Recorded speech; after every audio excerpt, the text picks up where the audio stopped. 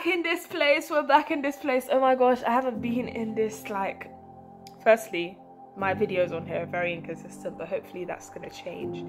A girl is finally thinking about moving to the abroad, and that's just a very scary thought.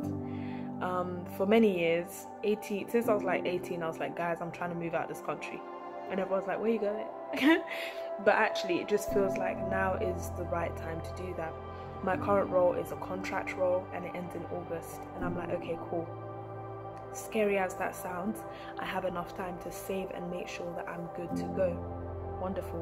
Where would I go? Uganda, because that's where my heart knows, that's where my heart loves. And also I have a project that is out there in Uganda that I feel like it's time for me to just go and step into and actually be a part of. I have been doing a lot of research into that particular project and understanding how partnerships work and working with other people, whether that's ministries, community members, churches, to make sure that we continue working on this project to raise awareness and support the deaf community in Uganda. So now that I actually have the headspace and the ability to move, I am terrified. This time last year I was telling everybody around me, like, enjoy me now because I'm moving next year. I was prophesying, I was declaring, and I had no idea what I was prophesying and declaring into, but this is it. The reality is I have a place where I can go and stay in Uganda. I have a place where I can call home. I have family out there. I have friends. I have a community and can make a community. And I've seen other people do it, okay? That's another thing. But the other thing is, if it doesn't work, I can come home. Like, this is home, you see? All of this is home. I can come home. I have zero responsibilities at this point in my life. Well, all my responsibilities per se would have ended by the time I travel. So what's stopping me? A grappling sense of fear.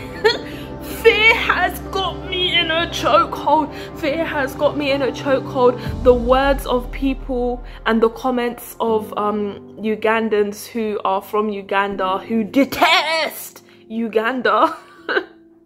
But also some people who just know the reality of living in Uganda and the challenges that can come with it, and they've been there and they know the struggles of being in a bank and somebody walking straight past you and disrespecting you, and just those nuances that are specific to Uganda that are challenging for someone who has come from a different environment.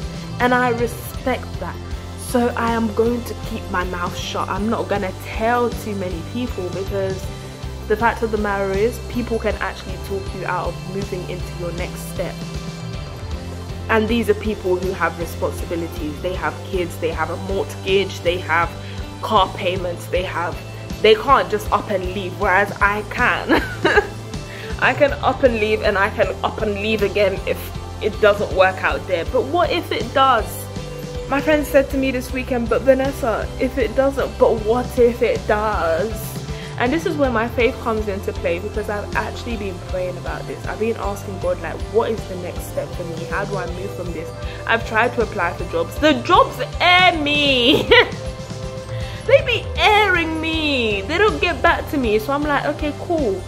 August is nigh. Let's be near. Okay, let's be real. August is practically tomorrow. And if I am not in a job by then what is holding me here? Like, I love my friends and family, but we praise the Lord for the internet. Y'all can reach me. In fact, I'm giving you a holiday destination. You have a place to stay for free, okay? How about that? Like, I think it's time for me to take this step in faith. I've done the research. In fact, as we speak right now, I'm contacting different people. I'm like, guys, how did you do it? You've moved to Sierra Leone, you've moved to Nigeria, you've up and left and went to Kenya. How and why did you do it? What is the thing that kept you going? What was your driving force? Please tell me, because I want to know, I want to learn. And then we're gonna go from there. There's so many things I want to do. I want to create those partnerships for Siloam 256. I want to make sure that I can still empower my people and my community. I want to make sure that I continue to use my work with Miss Uganda UK to actually encourage a generation that is coming up after me. I want to be able to speak in schools and share the message of disability inclusion. I want to make a difference. I don't want to just go to be living like a gentle, soft life. Yes, there's going to be work involved. Yes, it's going to be challenging.